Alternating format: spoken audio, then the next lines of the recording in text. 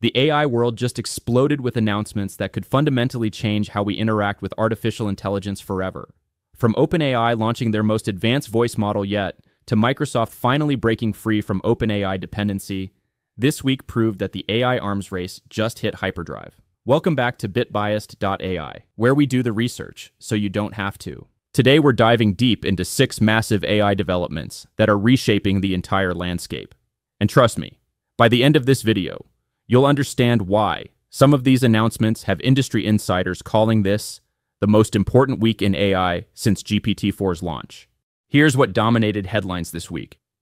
OpenAI just launched GPT-Realtime, a breakthrough voice model that processes speech directly without transcription delays. xAI dropped Grok Code Fast with pricing so aggressive it's causing panic among competitors. Microsoft unveiled their first fully in-house AI models, signaling their independence from OpenAI. Google made Vids generally available with AI avatars that could replace human presenters. A tragic lawsuit against OpenAI raises serious questions about AI safety. And in a lighter note, Taco Bell's AI Drive-Thru is getting absolutely roasted by customers having way too much fun with it. But here's what most people are missing. These aren't just product launches. They're strategic moves in a chess game that will determine who controls the future of human-AI interaction. Let's break down what really happened and why it matters for your future. Story 1. OpenAI's voice revolution. GPT-Realtime changes everything. OpenAI just dropped what might be their most important release since ChatGPT itself. GPT-Realtime is a speech-to-speech model that's fundamentally different from anything we've seen before. And I'm not just talking about incremental improvements. This is a complete paradigm shift. Here's why this matters. Traditional voice AI systems are basically Frankenstein monsters. They take your speech, convert it to text, process that text through an AI model, generate a text response, and then convert that back to speech. It's like playing telephone with 4 different systems, and you lose something in every translation. GPT-Realtime throws all of that out the window. It processes audio directly through a single neural network. This means it can detect things previous models completely missed: the pause in your voice when you're thinking, the tone that suggests you're frustrated, even the subtle cues that indicate you're about to switch languages mid-sentence. And speaking of language switching, this thing can seamlessly handle conversations where you jump between languages. Try that with Siri and watch it have a complete meltdown. But here's the game-changing part. The new API doesn't just handle speech. It supports image inputs, tool integrations, and even SIP phone calling. This means developers can now build AI systems that can see, hear, think, and act, all in real-time conversation. Think about the implications.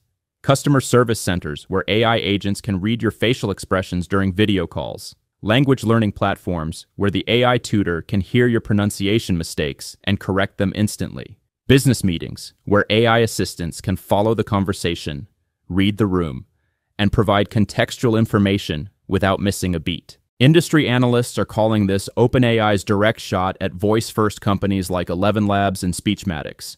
But I think they're missing the bigger picture. This isn't just about competing with voice companies. This is about making voice the primary interface for AI interaction. OpenAI is betting that we're moving toward a world where typing to AI will seem as outdated as using a fax machine. Story 2. xAI triggers price. War with Grok Code Fast. While OpenAI was revolutionizing voice, Elon Musk's xAI was quietly preparing to blow up the entire coding AI market. They just released Grok Code Fast, and the pricing is so aggressive that it's causing genuine panic among competitors. Let me put these numbers in perspective. Grok Code Fast costs just 20 cents per million input tokens and $1.50 per million output tokens. To understand how insane this is, that's roughly 5 to 10 times cheaper than comparable models from GitHub Copilot Enterprise or other major players. But here's what makes this even more dangerous for competitors. It's not just cheap, it's fast. We're talking 160 tokens per second, which means you can generate and debug code faster than you can probably read it. Now, xAI is being smart about this. They're not trying to compete with the enterprise-level, multi-agent coding platforms that can build entire applications. Instead, they're targeting a specific niche: developers who need quick, affordable assistance with everyday coding tasks. Refactoring functions, catching bugs, generating boilerplate code, the bread and butter stuff that developers do dozens of times per day. This pricing strategy is classic Elon Musk. Remember when Tesla started selling electric cars at prices that made traditional automakers sweat? Or when SpaceX undercut launch prices by 90%? Musk's playbook is always the same. Use aggressive pricing to force entire industries to restructure.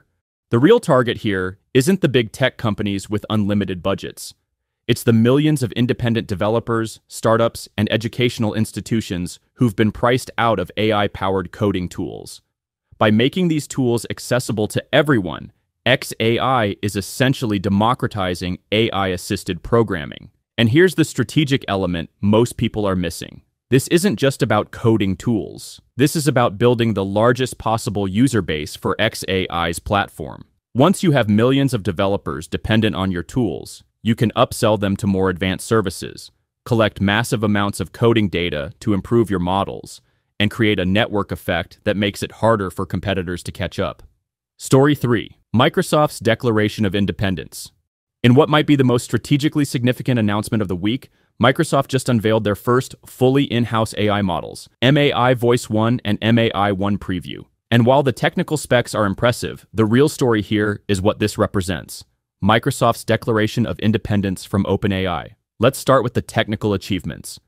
MAI Voice 1 can generate 1 minute of natural-sounding speech in just 1 second. To put that in perspective, that's fast enough for real-time conversation with essentially zero latency. It's already integrated into Copilot apps, and early users are reporting that voice interactions feel dramatically more responsive. MAI 1 Preview is even more intriguing. Despite being trained on far fewer GPUs than models like GPT-4 or Claude Sonnet, early benchmarks suggest it's performing competitively on LM Arena. This suggests Microsoft has made significant breakthroughs in training efficiency, getting more capability per dollar spent on compute. But here's the real story. Microsoft is hedging their bets. Their partnership with OpenAI has been incredibly successful, but it's also created a dangerous dependency. What happens if OpenAI decides to prioritize their own products over Microsoft's? What if they raise prices? What if they develop capabilities that they don't want to share?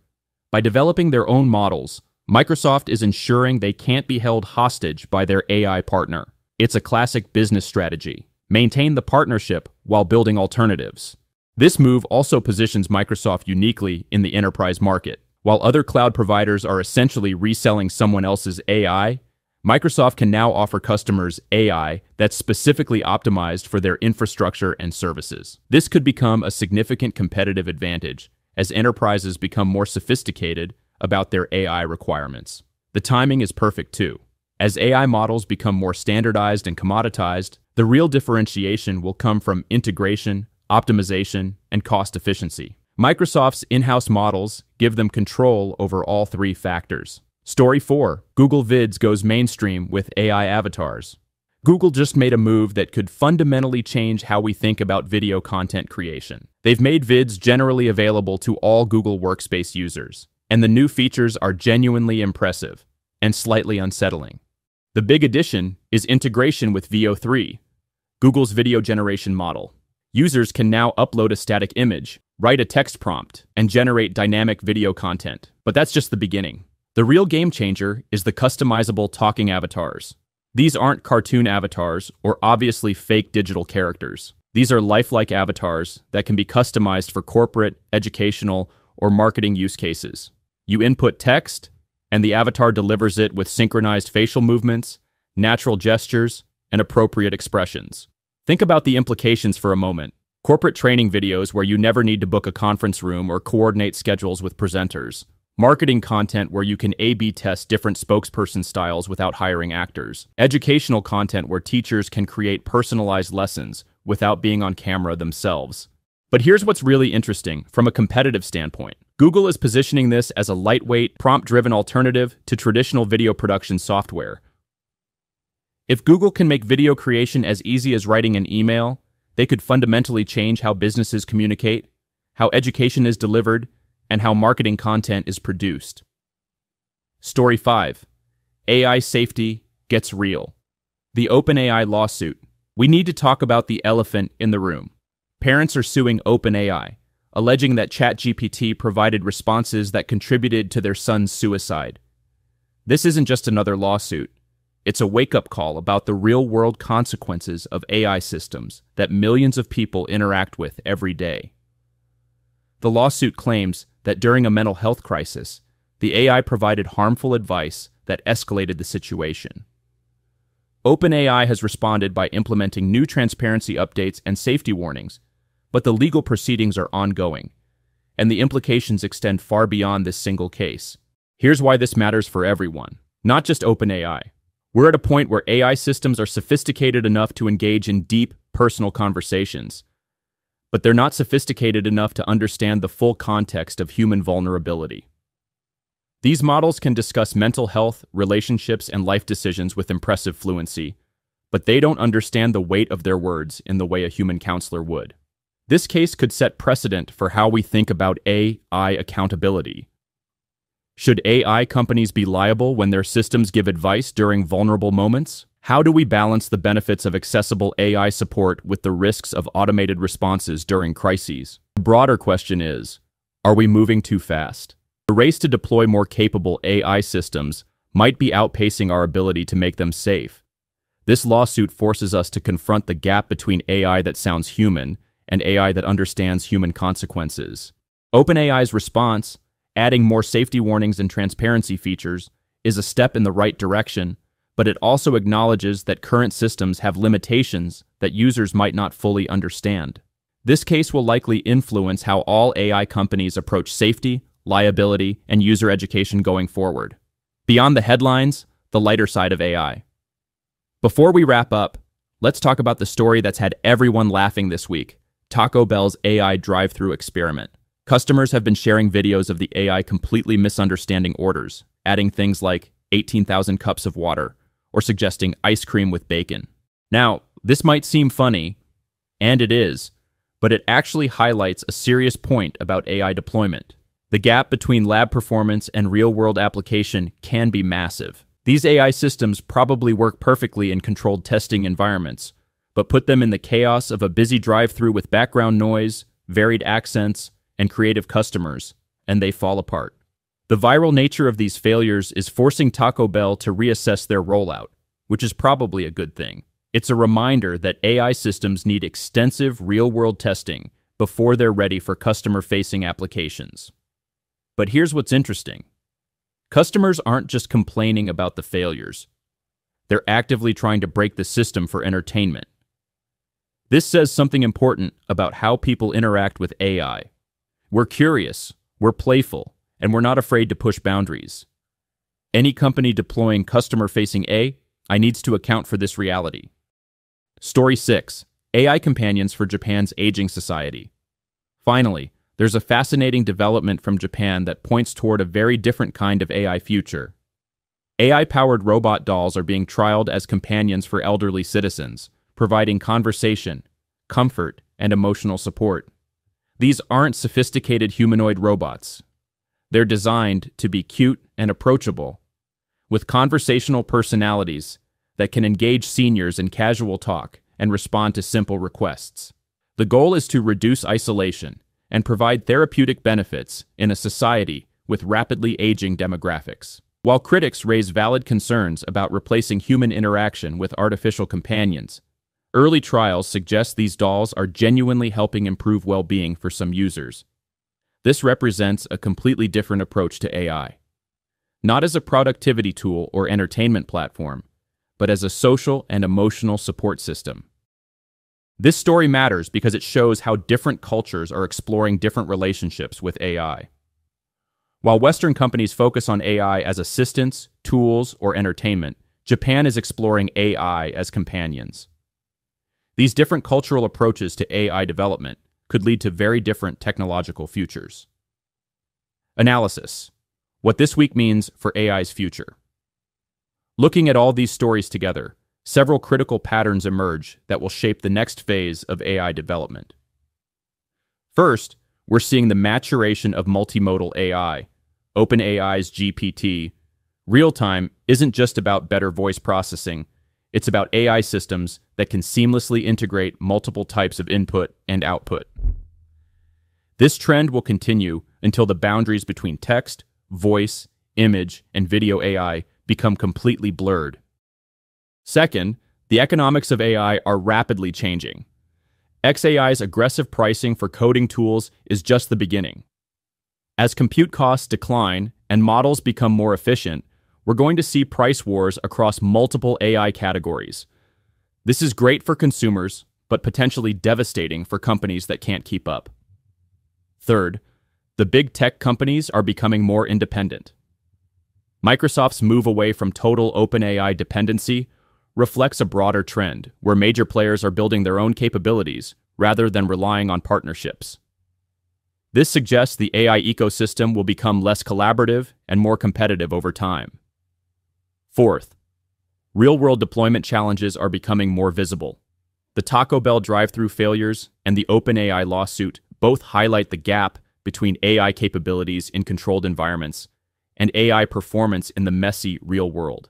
Companies will need to invest much more heavily in safety, testing, and gradual rollouts. Finally, we're seeing different cultural and social approaches to AI emerge. Japan's companion robots, America's productivity-focused tools, and various approaches to AI safety suggest that the future of AI won't be uniform across the globe. The most important takeaway is this: we're transitioning from the "wow, AI can do that" phase to the "how do we make AI do that safely, affordably, and reliably" phase. Technical capabilities are largely proven. Now it's about execution, integration, and responsibility. What this means for you. If you're a developer, xAI's pricing disruption means you need to reassess your tooling costs and consider how AI-assisted coding will change your workflow. If you're in content creation, Google's Vids capabilities and OpenAI's voice improvements suggest major changes in how video and audio content gets produced. If you're in business, Microsoft's AI independence and the broader multimodal trend mean you need to think strategically about which AI platforms you build dependencies on. More broadly, these developments suggest we're entering a period where AI becomes more integrated into daily workflows, more affordable for small users, and more capable of handling complex, multi-step interactions. But they also suggest we need to be more thoughtful about AI safety, more realistic about deployment challenges, and more strategic about platform choices. That's your comprehensive AI news breakdown for this week. From OpenAI's voice revolution to xAI's pricing disruption, from Microsoft's independence move to the serious questions about AI safety, this week showed us both the incredible potential and the real challenges of our AI-powered future. Which development impacts you most? Are you excited about real-time voice AI, concerned about the safety implications, or planning to take advantage of cheaper coding tools? Let me know in the comments below.